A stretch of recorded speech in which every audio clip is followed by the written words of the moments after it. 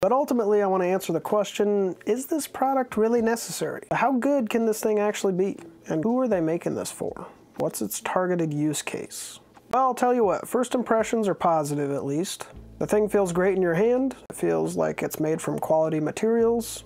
It's got an LED light in the head so you can see what you're working on. It's got a rechargeable battery so you're not dealing with any wires or anything like that while you're trying to make your dexterous and tactile cuts. And considering how fast this blade is moving in a second, it's actually a surprisingly compact package. Now this thing's marketed to use with 3D printing for post-processing, specifically like support removal, for example. And I guess depending on how difficult the supports are to remove, this could be a really good thing. So I guess that means we've got to do something that I never do.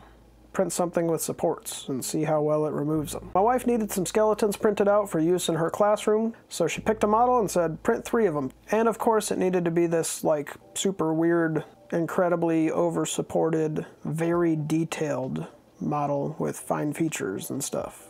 So for the first of the 3 models I printed out, I decided to remove the supports the old-fashioned way. That basically means these cheap side cutters that you get with every printer and like a bunch of time.